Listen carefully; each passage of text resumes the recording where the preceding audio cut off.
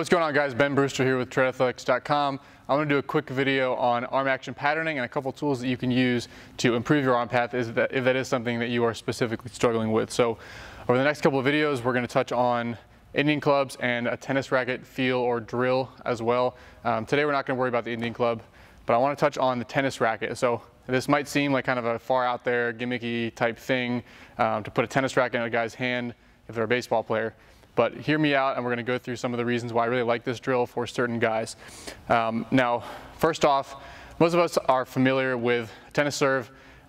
We have a different visual or understanding of like what a tennis serve is supposed to look like. So sometimes when a guy is thrown a certain way his whole life, maybe he's hooking his arm, maybe he has a very long arm path, maybe he's getting elevated with his elbow at ball release or pushing the ball into ball release, maybe he's swinging his glove arm out, or he's got a low glove arm and he's not doing anything to get that glove arm up, create any torque, and deliver the throwing arm.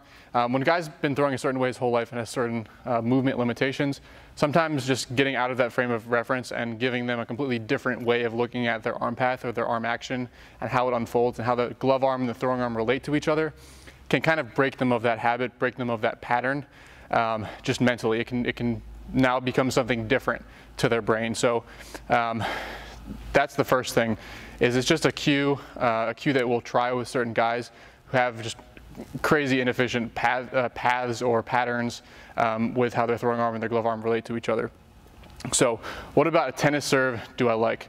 The first thing that I like is how in a tennis serve, you're trying to create the acceleration from behind your body.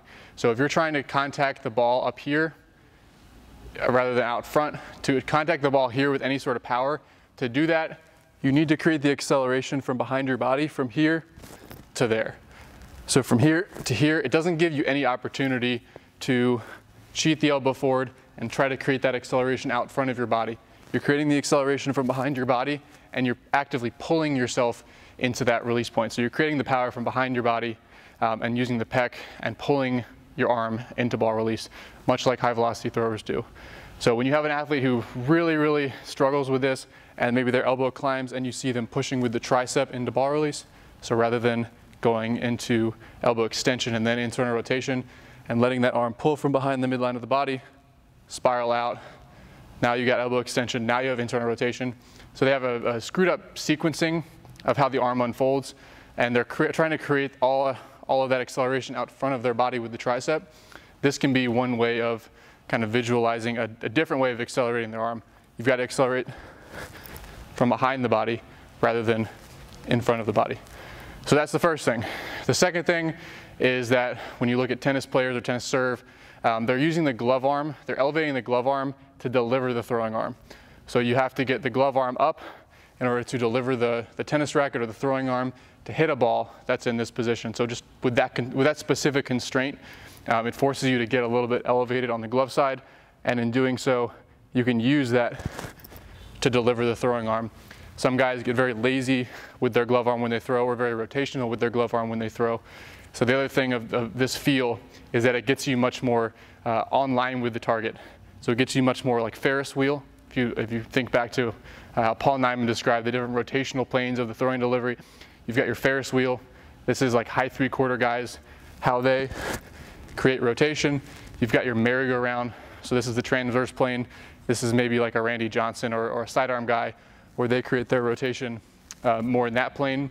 And then you've got the flatbed or the truck, where it's more the linear plane of motion. So this really applies, and this drill or feel with the tennis racket applies more to guys who are kind of a three-quarter, high three-quarter arm slot. They're rotating somewhere in this plane. So I wouldn't necessarily encourage using this tennis racket or tennis serve feel for a guy who's a little bit lower arm slot.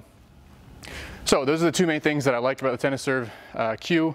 Is it gets that glove arm working, creating torque with the glove arm.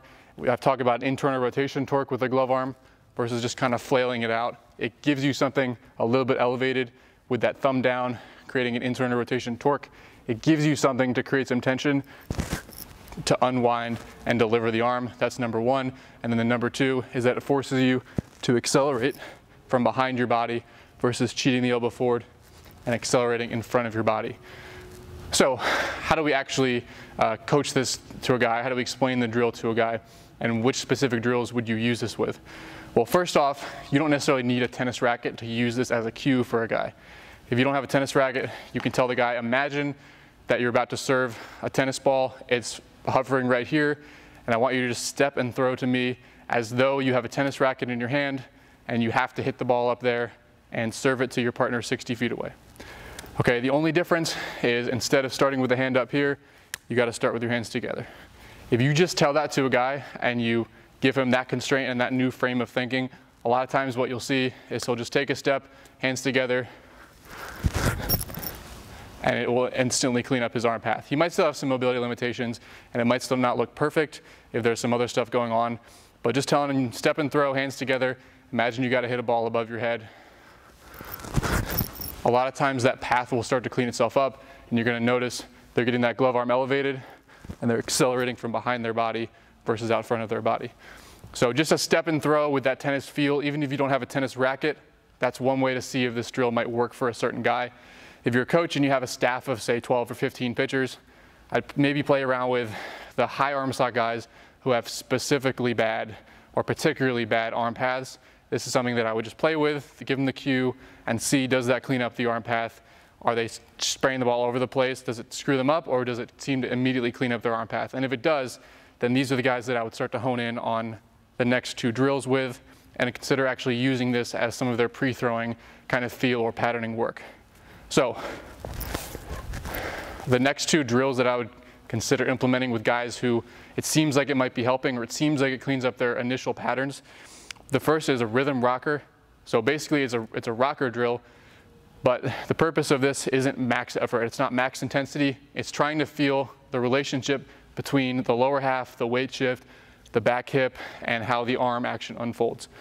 So with the rhythm rocker, you're still gonna tell them to envision, you can actually give them a tennis racket if you have one, still gonna tell them to envision, like let's say I'm throwing this way to the target, they're trying to hit a tennis ball up here, right in line with their release point.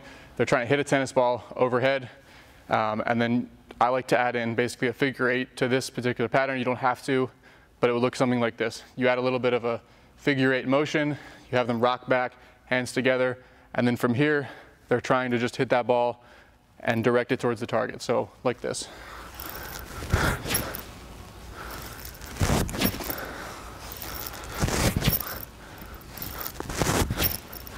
So again, smooth. I'm integrating that with my lower half. I'm integrating that move with the hip rotation, delivering the arm, and hitting that ball from behind the body, accelerating it, and pulling from behind my body versus out front.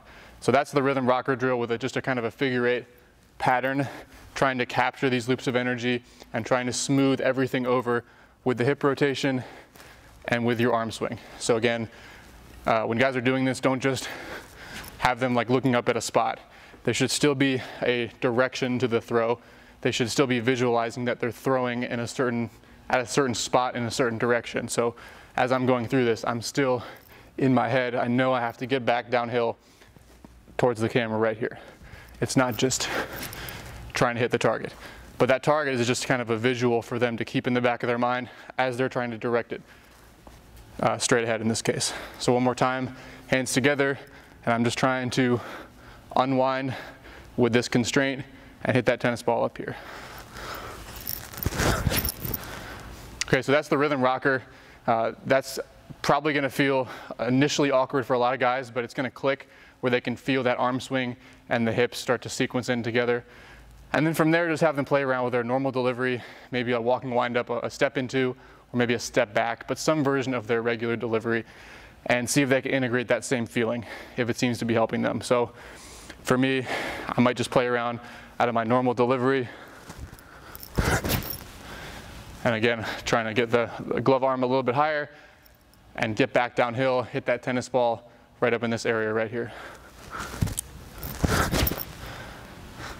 So you can play around with that. You can play around with step back versions of your delivery. You can play around with step into versions of your delivery. But that's really it. It's giving guys a different feel, a different look, a different frame of reference to view, through which to view their arm action and their arm path. And then I've talked about this before in another video. The other way that you can imagine the arm path is kind of like a figure 8 or an infinity symbol, like a horizontal 8.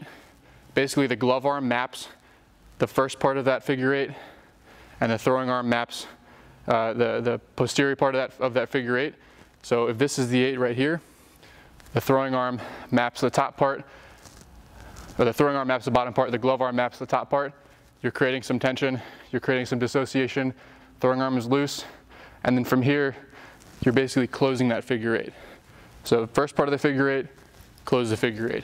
First part of the figure 8, get back down, glove arm delivers the throwing arm, close the figure 8. Open the figure 8, close the figure 8. So that's, again, a way to feel the throwing arm and the glove arm dissociating from each other, but still in your mind, you can understand how those two ultimately come back and connect together into the overall loop of energy, and that they are connected, the throwing arm and the glove arm. They're not just two completely dissociated entities in the throwing motion. So kind of visualizing it as a figure 8 or infinity, it can help the overall energy transfer by envisioning it as kind of a loop of energy, and how you need to be able to capture that loop and seamlessly integrate that into ball release. So that's the tennis racket cue or tennis racket drill. I would first just play around with it as a cue, and then I would experiment with incorporating into like a rocker drill or step into or some version of their delivery.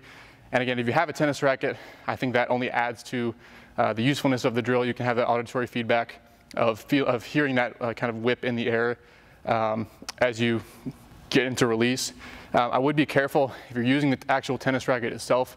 Just make sure guys aren't like over supinating into release or like chopping into ball release, that you are trying to be extended at the elbow and a neutral wrist in line with that release.